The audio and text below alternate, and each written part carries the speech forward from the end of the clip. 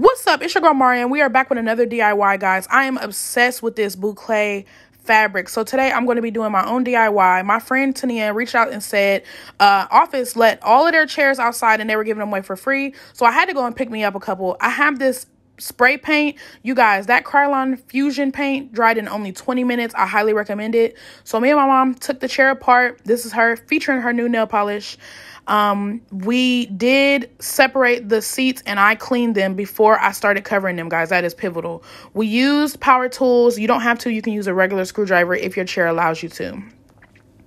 Give that a good shake. I took it outside in the middle of the night. I don't know why I did this at night. I just finally had the energy. I don't know. So I went ahead and knocked it out.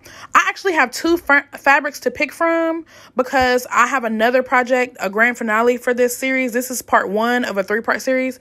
I didn't know which fabric to use. I went with the right one. That's a little bit more of a ivory color and it's very soft.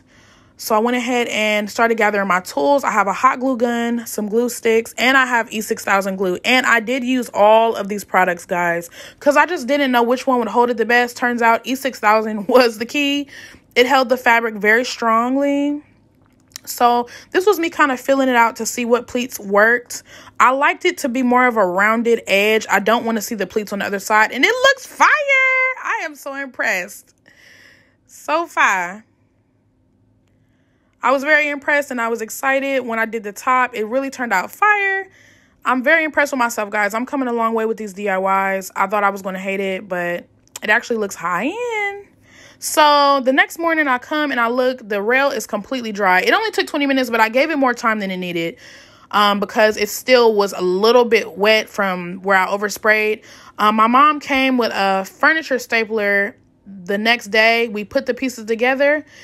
And don't mind me, guys, right there, I put it together wrong. I had to undo it. But are you guys ready to see the final result? Okay, don't forget, it's featuring Beyonce, y'all. Beyonce just dropped them tickets. I will be going. Anyways, here we go. I hope you like it. I am so impressed, guys. This is only the first chair. I have 4 more chairs that I'm going to be doing that I will be showing at the end of this video. I love it. I think I'm going to use it for my makeup room or my vanity room because I love black and white. These are the next 2 chairs that I will be using the boucle fabric for. So stay tuned if you want to see part 2 of this series. And let me know if I inspire you to reupholster. All right, bye.